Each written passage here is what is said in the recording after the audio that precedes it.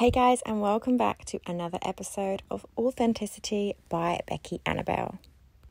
Yes, I know it has been a few weeks since I last recorded and uploaded throughout my podcast, and that is because I really didn't feel like I had much topics and subjects to explain and talk about and bring up, but something came to me the last 2 days due to watching a film known as In Time. If you haven't heard of it, I suggest you check it out. I'm not sure how old it is. I'd say over the last 5 years. But it's called In Time and it is with Justin Timberlake, and I believe you can watch it on Amazon and Netflix. But today's short podcast is going to be directed towards that, what I had learned and what you guys can take away for yourselves and use within your daily life and generally your life. So without further ado, let's get into it. So today's topic is about time and currency. And what I have noticed throughout my years of being alive, I'm 30, and I noticed this with many people, that we all put money on a pedestal because money is our currency. To get to places, to buy things to eat, we have to have money. Unfortunately, that is the world and the society that we have been brought into and we have grown into. So we put money on a pedestal as if we can only be happy unless we have X amount, or we can only be happy when we receive a specific thing, we buy a specific thing.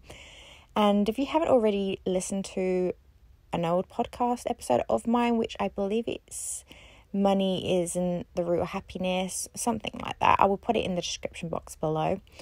But this episode that I did before basically is explaining how you can have all the money in the world, we can chase in money for the rest of your life, but when you receive the fancy car that you've been saving up your whole entire life, you will be disappointed. Because the happiness does not lie in these physical objects. They lie and come from within. So you can be happy now despite having the Ferrari or the Lambo or the Bentley or whatever it is that you are looking to spend your whole entire life paying. So the happiness does not come from the physical external objects. It comes from within. You could be happy with literally nothing. It's all your state of being and within your control. And so we put money on a pedestal. We allow money to dictate whether we feel good or whether we feel bad. And money controls the way we treat people. I've known so many people argue over money. And what this film displayed was basically, it was about time. Money was no longer a currency, and time was the currency. So they had this stopwatch on their arm which count down how many hours they had left, and it started when they were 25. So when you are 25, you have a countdown clock and it starts, and the only way for you to have more time is to work by using your time. So if you wanted to have more time on your life, you had to work and waste your time to get the time, which makes completely no sense. And within this film, you could also queue up for the time bank. So you would get a loan out to get more time. So if you wanted a certain amount of time, you had to pay back more time. It's kind of complicated when I'm explaining it, but when you watch a film, it's pretty easy to understand. So if you had 18 minutes left on your stopwatch, you would do whatever you can to survive and increase that time. And you could also give other people your time. So if you had 20 hours, I could give you 1 hour extra by attaching my hand to you and giving you that 1 hour. So the 1 hour gets taken from my time. And when you look at it, money is so easily replaceable. You can get money from selling the crap that you have lying around your house. You can get money from finding it in the street, from winning a competition, winning the lottery. You can get money from creating something from your own hands and selling it. You can get money from planting food and selling it. You can get a job. There's so many different ways for us to receive money and get money, and it can be literally effortless. Like, getting money pretty much is effortless, depending on your state of mind. And that's the truth. Some of you might not like to hear that, but it is a state of mind. I've found it so much more easier to create money the last year than I have done my entire life, and that's generally through a mindset switch. You realize how easy money is, and there's so many different ways for you to create money without having to spend your entire time working hard. So it's just a switch of the mind to figure out there's many different ways, and you can be happy at the same time, which is very important within this episode in theory. So the film expresses that all they have is time, and if they want more time, they have to choose their time wisely and find ways to get back time. And if the clock goes down to 0, they die immediately on the spot. So some of them, whether they've been brought into time, as in wealth, will never have to worry about wasting time, because some of the rich and wealthy people in this film had like 1,000 years, so they could live over and over, and they can gamble that time. So like we gamble money, they can gamble their time, and they can end up getting an extra 50 years on top of their life. So a lot of these people stay looking like they're 25 for 1,000 years, and then they can use that as generational time, wealth, and pass it on to their family, so their family can last thousands of years too. And it became a thing where, kind of like in this physical reality, the rich stay extremely rich, and they take the money from the poorer, the less fortunate, which a lot of these countries are struggling because the rich just keep taking and find whatever ways they can to stop the people coming out of slavery. They don't want these people to be rich. The rich, I'm talking about the billionaires, do not want everyone else to be rich. Think about the tax. Think about all of these horrible things where they take money and just put it in their own pockets. Like, when you really look at the system, I like to call it the matrix system. It's literally a rat race, a cycle where you're continuously paying off these men in suits who don't give a crap about you, and they're just sitting at their table laughing. They don't care about you. So it is my aim to get out of that matrix, out of that system, because once you become aware of what is really going on behind the scenes, you will stop watching the news, and you will stop whatever you can to try and get off a grid and do your own thing. Start your own business, work on yourself. You do whatever you can to stop the people in, up top making money from you as a slave. It's a very, very sad, dark world when you really look at it, but we're not going to go into that. But the film kind of shows you that, but with a time. And it really is personal to all of us, because the people in the film kept getting longer and longer time. They kept getting what I would say richer. They had time. They had all the money, all the time in the world to do whatever they want, so they can spend as long as they want on a certain thing. They didn't need to rush. Whereas the people with the lack of time, they had about an hour left, which helped what they call the system to keep running. It wouldn't be beneficial or worthy for every single person to live to eternity. So they had this separation, this division of the wealthy in time and the poverty of time. You have the two sections, kind of like the rich and the poor. And to get the system to continue, they had to give just a little bit of time to these poor people so they keep working and keep doing the slavery, keep doing the work. They needed them in the system. Otherwise, what is the point in this eternity of life? And that is what is going on in reality. We are being fed just a little bit extra to keep us going. Just like you get paid a little extra an hour. Oh, guess what? your petrol's going up, your insurance is going up, the food cost is going up, fuel, everything ends up going up. So you think you are making more money an hour, when in actual fact you are actually going backwards. You are losing money. And it's designed like that. They give you all these different subscriptions online to keep you wanting to pay for entertainment. So you are constantly in this cycle of struggling. They don't want you out of that system. And this goes along the lines of what I was saying in the beginning, that we have money as our currency and we put money on a pedestal because we are doing whatever we can to keep that money going and to keep paying for all these things. So I'm not a financial advisor, but of course go through your bills and sort out what you do and don't need, and sell what you don't need, get rid of what you don't need, and only buy what you need if you are struggling. That is obvious financial advice for anyone. But what I would say is first of all, watch that film to understand, but compare how important time is against money. Because this film expresses how important time is.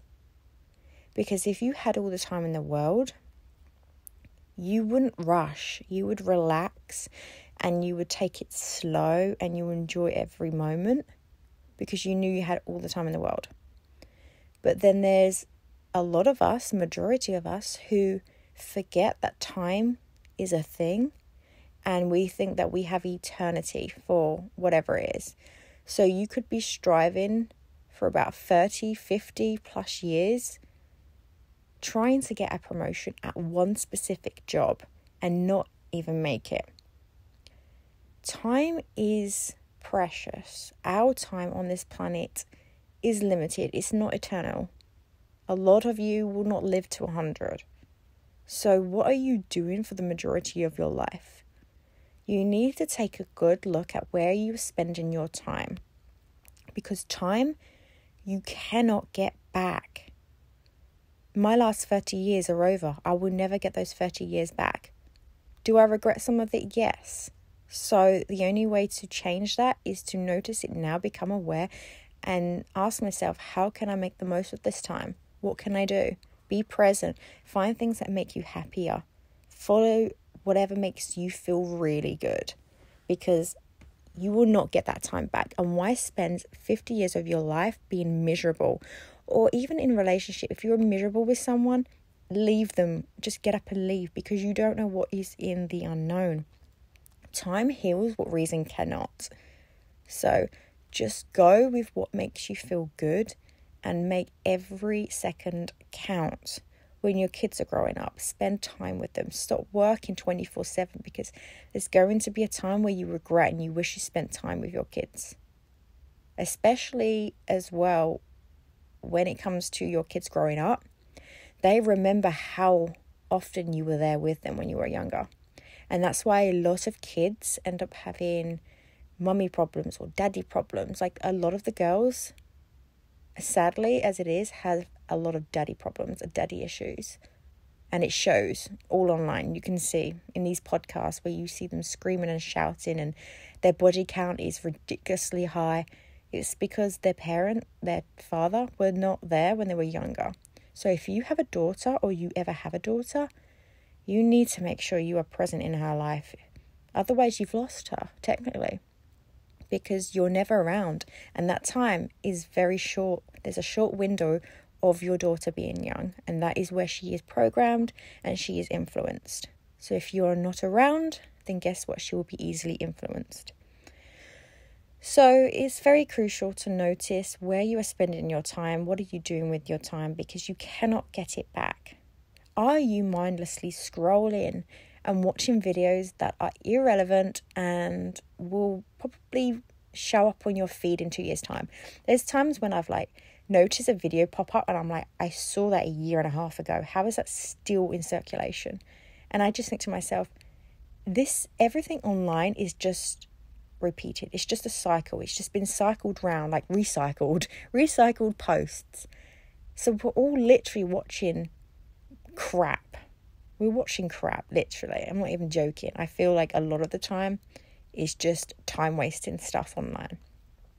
Find a video that enhances your brain, that makes you feel better, that motivates you to change your life. These pointless videos who are just posting for your attention, your entertainment, your views, because the greatest currency is not money, it's time. There are people out there who will create YouTube videos, Instagram videos, TikTok videos of like silly little videos that just take time. They drag on and they're like 5-10 minutes long of your time you are watching. And at the end of the 10-minute video, ask yourself, what value did I get from this? It was a pointless video. That's 10 minutes of your entire life disappeared, gone.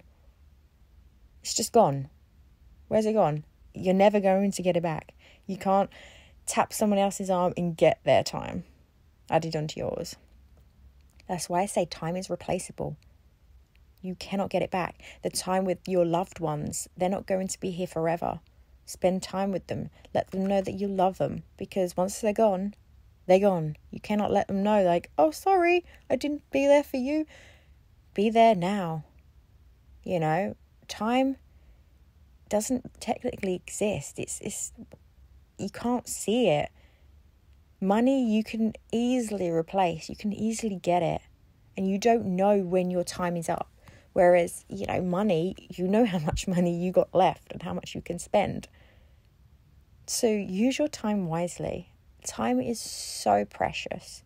Be grateful you woke up today. There are people who didn't even wake up, who felt, died in their sleep or slept in hospital and didn't wake up.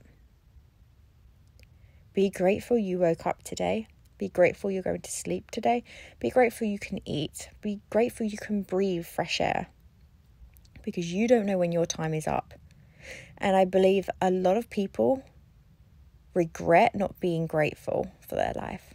There's so many people I've heard online that record people who are on their deathbed or they're really, really old, and they ask them, what is the greatest information, like advice that you could give to younger generation? They're like, be grateful.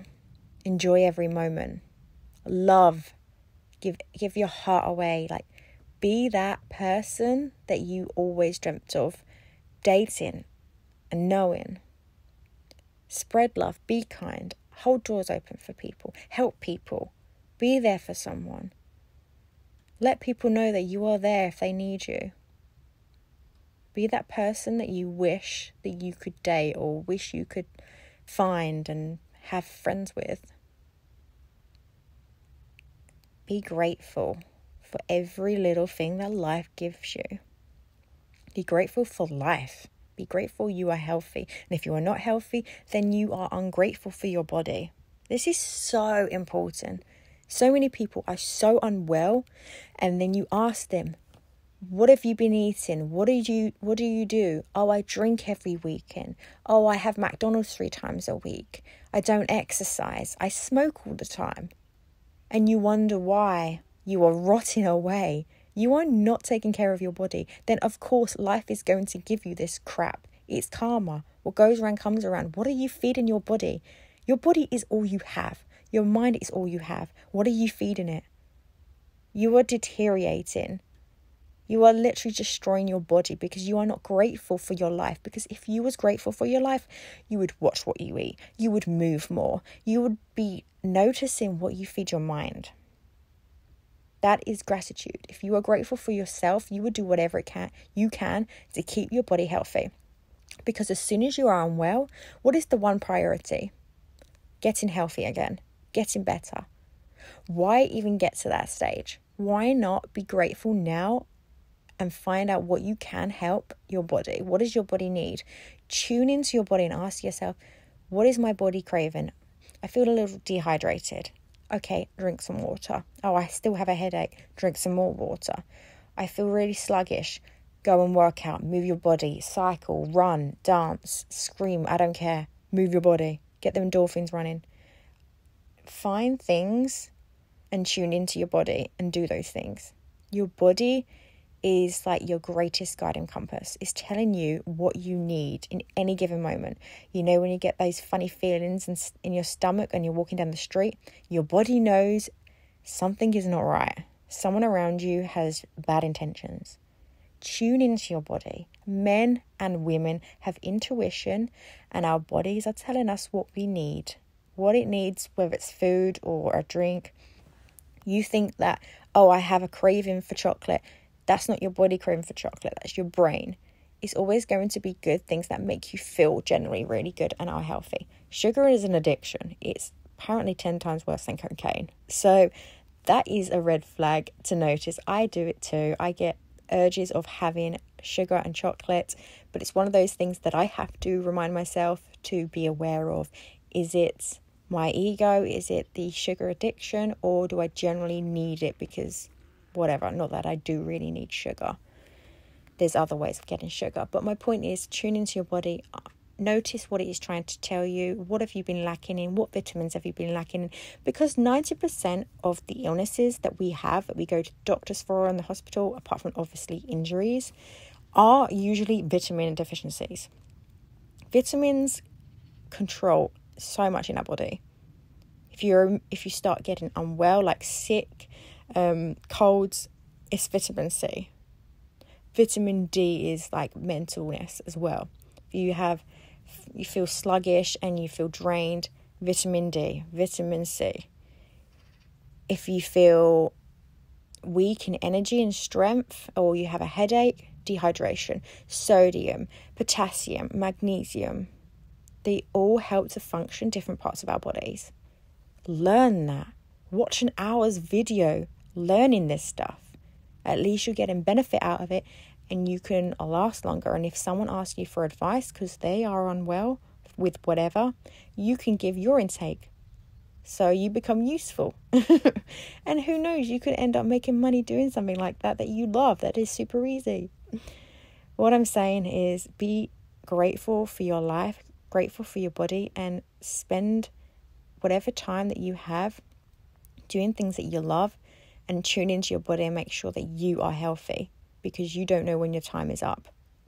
Enjoy every moment of it with abundance of energy. And remember, money does not go on a pedestal. You go on the pedestal. Money is not gold. It's not the aim. You are the aim. You are the prize. You are the prize. You come into this earth without money. You come in with the breath, with your body, your intuition, your mind. So be grateful for it. You can take that everywhere, whereas money can be taken from you. Objects can be taken from you. You can spend your entire life, 40 years, trying to get a Lamborghini. You get the Lamborghini, and with the flick of a switch, someone can crash into it, and it's gone. You cannot replace yourself, but you can replace money. So don't seek it for the outs in the external. Seek it within. So do not put money as your currency, but time. Time is your currency, and time is the greatest, precious currency that we are very limited of. So that is the end of this episode, guys. I hope you did enjoy. I just want to say the movie is called In Time. Before I forget, if any of you didn't register what I said in the beginning. So that's In Time on Amazon and Netflix so far. So I'll see you guys very soon, and remember to be grateful and enjoy every moment of today. Notice the little things. Notice the birds, the clouds, the sounds you can hear. Just tune into your 5 senses. And I promise you, over time, every day just gets better and better and better. So have a beautiful day, and I'll see you very soon. Bye.